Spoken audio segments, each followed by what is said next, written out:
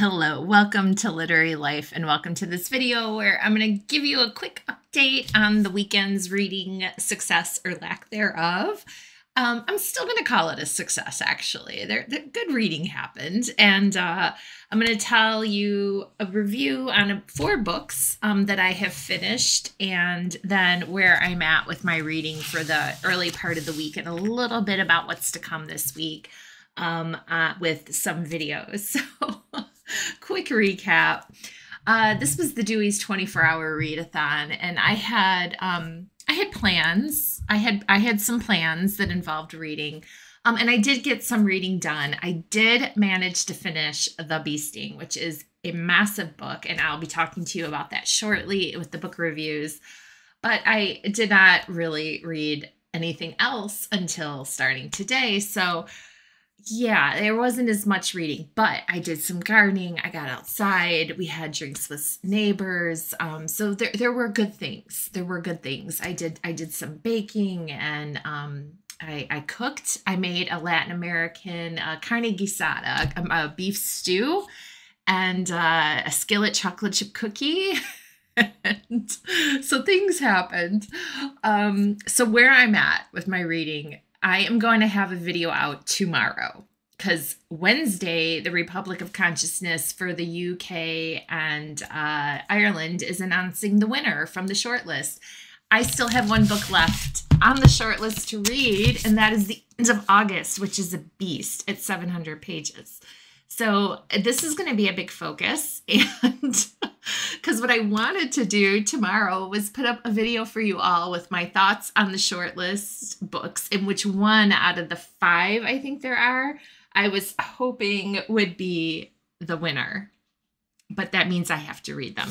So anyway, we're gonna really tackle that. And then the other thing I was working on today, because I need to return it to the library, is How to Say Babylon, which has won a number of awards and has been a much talked about book. This is a memoir. So I will have a video up on that as well once I finish it. But yeah, that bad boy needs to go back. I can't renew it.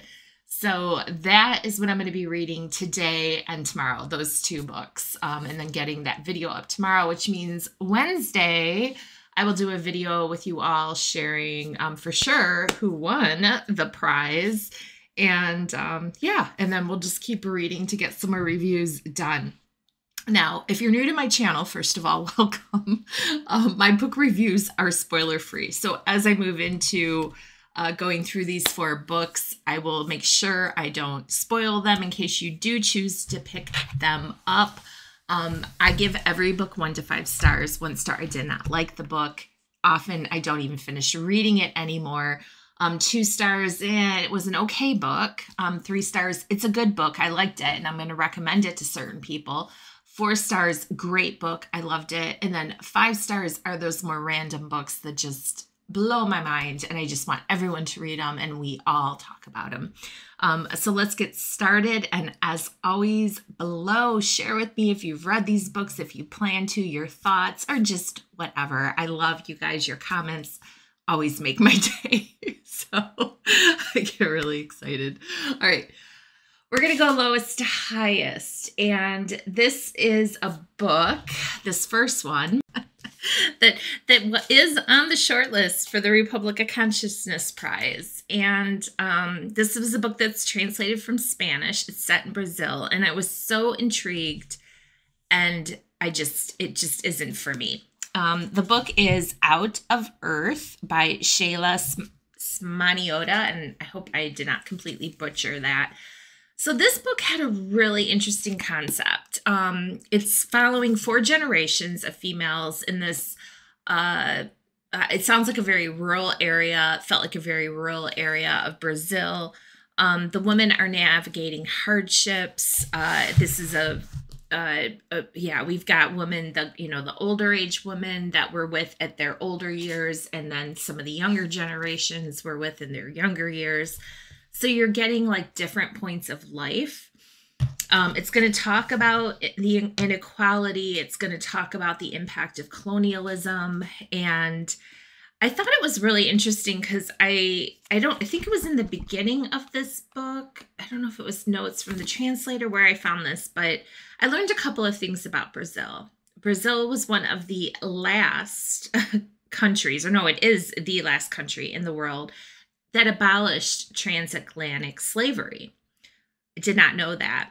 They have had a couple of military dictatorships in the 20th century. And what's really interesting, per the author or the translator, the introduction, it was in the introduction, that's where I read about all this. Supposedly, according to the person that wrote the introduction, Brazil has a culture, a mindset of not fully acknowledging, confronting some of the negatives about it. And the way it described it was, Brazil does not confront its history. It sweeps the bad under the rug. And I thought that was really interesting. I mean, I think humanity that does tend to happen quite often, right? But I thought it was something that sounded like it's so entrenched in the history.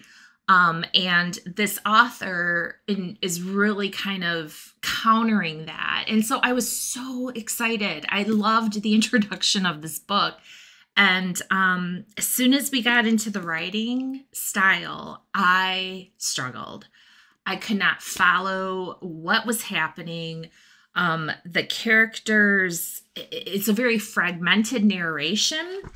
I will just show you visually. And normally this doesn't bother me. I love like experimental forms and writing styles, but you'd have like a really short thing and then you would move into, maybe a page and a half and then you're back. It's normally I would look at something like this and think, I got this. These are snippets, moments. I couldn't figure out who was who, what the heck was happening, what time we were at. I was just getting lost. And I like the writing, the way people use words. When it's done in a way that feels almost melodic or poetic, I do enjoy that. But there was something about the way these sentences were structured. I just could not follow. It did not work for my brain. And I did find myself wondering, I was coming out of a multi-day, migraine. There was a bit of a fog. I'm like, is it the migraine fog or is it me? But I kept trying and I'm like, you know what? I'm getting really firm with myself about DNFing. But this is one that because I know it was selected for the short list, and conceptually so intrigued. So if you have read this book, I would love to hear, what you thought as you were reading it, if you have pointers, if you were able to follow it, if there's something a framework I should use or something I should keep in mind. But this book, once I get through the video tomorrow, I will be listing this at some point, even if I give it a quick go again later this week. If I hear back from you all and decide to dive in again, I will list it on my Pango shop. So for those of you that may be familiar with this author or have feel differently about the book and want to read it, just FYI, it will get there. Now I did not have a 2-star book out of these 4, but I did have a 3-star book. I thought this was a good book. And this one I was so intrigued by because it has a situation with the author where the author is currently incarcerated in Belarus. He is an international lawyer and he was part of the Belarusian resistance movement. I think he was incarcerated around 2020. What's really fascinating, and I actually would love, this is a situation where I would love to know more of the story, which he obviously couldn't share now, but somehow he was able to move all these short stories out of prison where he's currently at, and his wife and sister have taken those and put them into publication. And there was pause about doing so, and because this could endanger this man's life. And but anyway, they've moved forward. So we have 100 short stories here that are capturing very simple moments. And when I say simple, I just mean like a food exchange or just the day-to-day events. But it really hones in on the dynamics between the prisoners or between the prisoner and the guard, And the writing style, everything is very straightforward, very simple. I mean, for me, it's like the polar opposite of this. And I found myself wondering, I mean, every story is only a few pages. And you can see here, the font's not very large. And I wondered how much of this structure in the writing style, the simplicity of it, was driven by the fact that he was in prison and he had to, you know, these things, I don't know if they were snuck out story by story or how he moved them.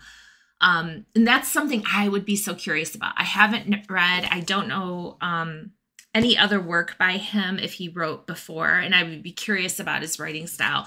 So that is something I'm very intrigued by. But the stories themselves, I found there were some that I absolutely loved and some that I'm like, okay, it was good. It was good. Some of them really capture the sense of confusion, the fact that rules and expectations can just be shifted at whim due to the mood of the guard or due to the particular guard. And the sense of, I don't know, like not frailty, but I see, this is the migraine. I can never get the words sometimes that I'm looking for, but it, like not being able to understand what do I need to do to predict, just to be fated to fail, essentially, that the prisoners experienced, I thought was a really interesting dynamic. And then there were other just very simple moments between the prisoners and the way the culture that they foster, the rules that they put into place because they all have to share the space. Around cleanliness. I remember one was like picking up your hair. And it was such an entertaining read in that regard as well. So when I think about like who I would recommend this book to, first of all, if you enjoy, this one may be obvious, but if you do enjoy reading stories, whether it's nonfiction or fiction about a prison system, there are several books that I have read that I think are intriguing, and I've got a couple back there about the American prison system in particular that I still have to read. But when I think about those kinds of books, I think that the cultural variety in this one, you know, coming from the Belarusian prison system perspective, definitely I would recommend. But I also think that there is something here for people, especially if you like short stories, because these are such brief snippets. I would say for anybody that really enjoys the cultural diversity, if you're really looking at international literature, you know, incorporating more of it, obviously this is going to be very restricted to a very specific character set and a very specific geography. But there is something so fascinating to me about the way that, like I said, the prisoners related to each other and the dynamics. And the author does a good job, I think, for someone being not of Belarus, of explaining some of the nuances, or the translator did. So you're learning as you read. So that's who I would recommend this book for.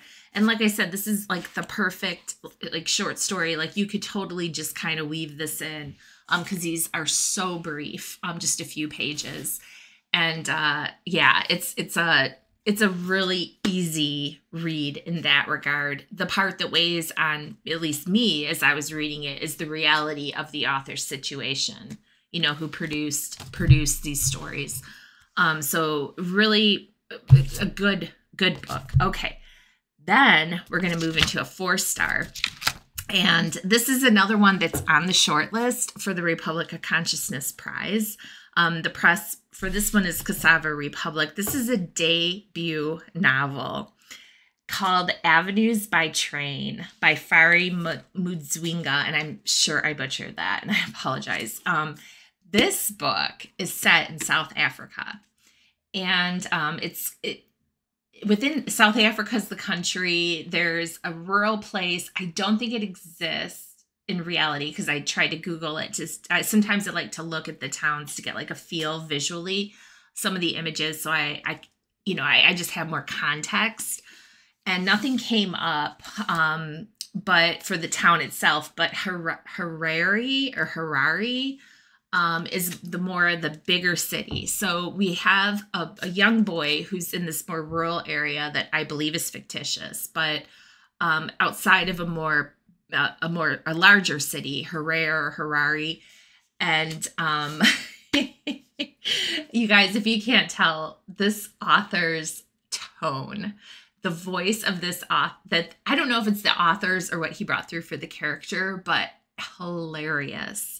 So this book is going to delve into some heavy subjects, but there is so much humor and so much sarcasm just woven throughout this book that I was smiling and laughing at so many points. So the book is about a young boy who, as a child, experienced a tragedy. A friend of his is killed by a train, and this is in the description, so not a spoiler. And we're essentially going to get to know him at points in his childhood, leading up to that moment briefly, more so after that moment. And then he is going to move into the city, leave his more rural village, move into the city. And we're going to see how he's continuing to grapple with a number of things that he's experienced throughout his life, but that trauma in particular. And as well as, well, within the context of his culture and his spiritual beliefs. And I think I've seen this referred to in one place as experimental literature. And I think it may be due to the writing framework that he applies, because you'll have very typical narration occurring where, you know, the characters being described, it's very linear what's happening, and then all of a sudden it'll be like a dialogue, and it'll be like people's, like as a community, their voices speaking, you know, about their experience or speaking to the heavens, so to speak. And so you have these shifts in a completely different writing style. And for me, I found it actually very engaging. And it gave me a good feel, I thought, for the culture and the nature of the spirituality that our main character was, that was a part of him in his life. We're going to get to meet his family as well a little bit. We're going to get his, a little bit of exposure to his parents through his eyes. His older sister is going to have also moved to the city, and we are going to get a bit of her point of view. And then we're also going to get the point of view. So we actually have three, if I recall. I don't think I'm forgetting one.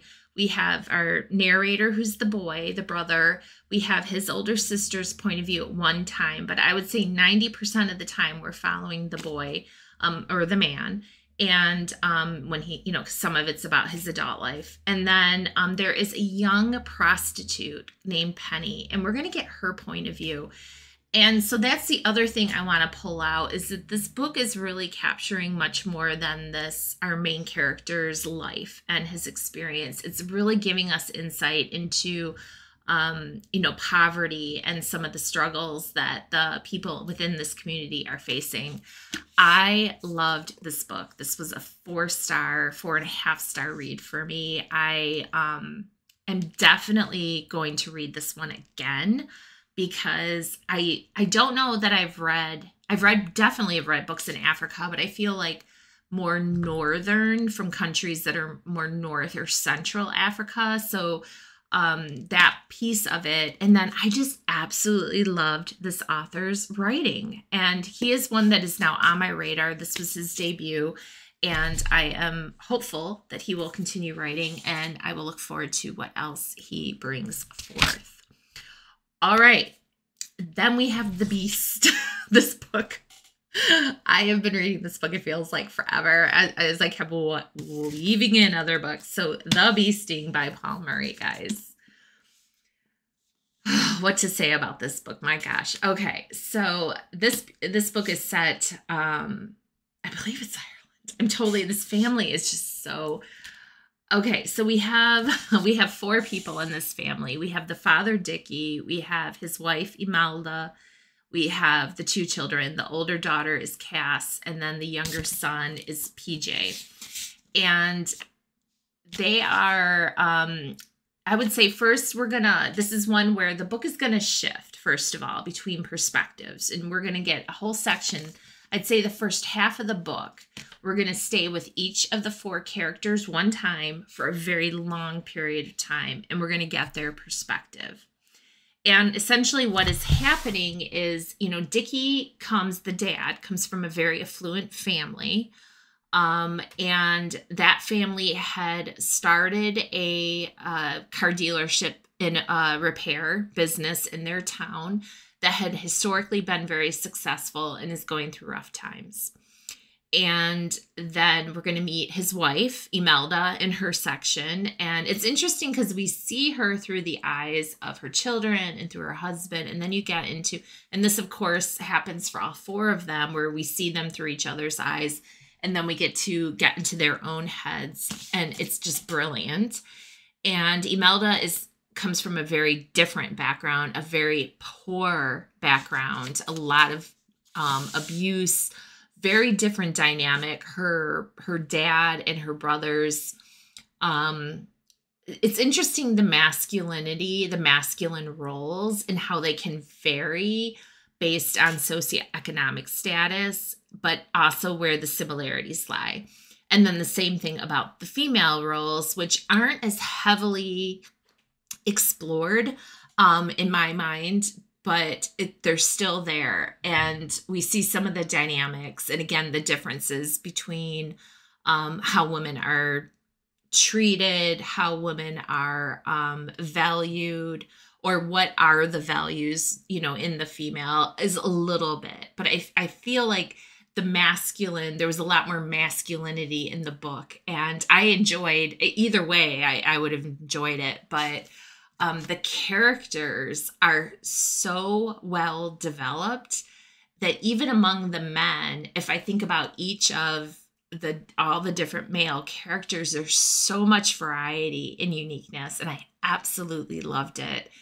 And we also are going to get to know, so that was Imelda's background. Then the older daughter, Cass, is approaching the end of her schooling, is like a high school, and she's getting ready for her big exams, but she has she's going through her own social concerns and struggles, and begins drinking heavily, as described.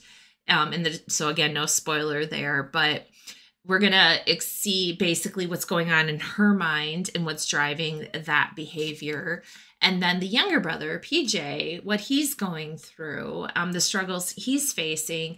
But for both Cass and PJ, we're going to see how they're experiencing and seeing their parents' difficulties as well. I mean, it is just such a fascinating way of looking at the dynamics and how the same experience can have different experiences, the same event. Everyone is experiencing it in such a unique way due to their role in the family, or due to their age, or due to their personality and who they are, is just brilliant. What I loved was then, as we move after that first round of going through this family and getting introduced to them, it's written in the third person. So it's about each of the family members, right? Like Cass, we talk about Cass and she. When we come back around, it shifts into the second person. And I thought that was so interesting that the author did that, because now I'm in Cass's head. I'm in Dickie's head. And it's like, you wonder this. It becomes so personal, and you're in their internal monologue. And I think that was such a subtle but brilliant thing. I almost missed that the author had done that. And so then we go back through, and we're also going to be getting the backstory to the parents as we're going through their perspectives. But now we really know them when we come back around, and we're getting even more intimate. And then we're going to get to the point of the ending. And all I'm going to say is that one of you had commented, I think a book club of yours was going to be discussing this book, and you said how there are multiple interpretations of the ending. And I was like, ooh, okay, that's interesting. And yeah, the ending, for those of you that don't like unspecified endings, be forewarned. Do I think this book is brilliant and absolutely worth it? Yes, I think you should still pick it up. but this is definitely one where you are left with a knot of tension that just doesn't get released. Like, you're just sitting there like, oh my God, did that just happen? In fact, that's exactly what happened yesterday. Was I could hear my husband, I'm at the end of the book and I couldn't put it down. I could hear my husband, Chris, out there in the backyard talking to the neighbors, and I wanted to go say something. And I'm like, I can't finish this book. I mean, I can't put this book down. I have to finish it. Then I finished the book, and I walked out there and I said to my neighbors, oh my God, I just finished this. I mean, they're not talking about books, but I am. I'm like, I just finished this book, and oh my God. Like, it's one of those things where you don't, people around you may not even read, but you're like, I must tell you, this book just did something. Like, I'm in shock. I'm just kind of walking around like, what's happening? Did this happen? Is this going to happen? I don't know. And that was it. And I sat there and I didn't even know how I was going to rate it when I first finished the book. And then I'm like, well, there you go. That's a 5-star read. So The Bee Sting by Paul Murray. Not a surprise. This book has been awarded, talked about, all the things. But wow, there is so much here. So from a thematic lens, you guys, everything I feel like is going to be explored here. But we are going to see the experience of parenting. We're going to see the experience of family obligations. We're going to see the marital difficulties. We're going to see the conflict between being true to oneself and meeting the expectations of others. And I thought there's just so much in here.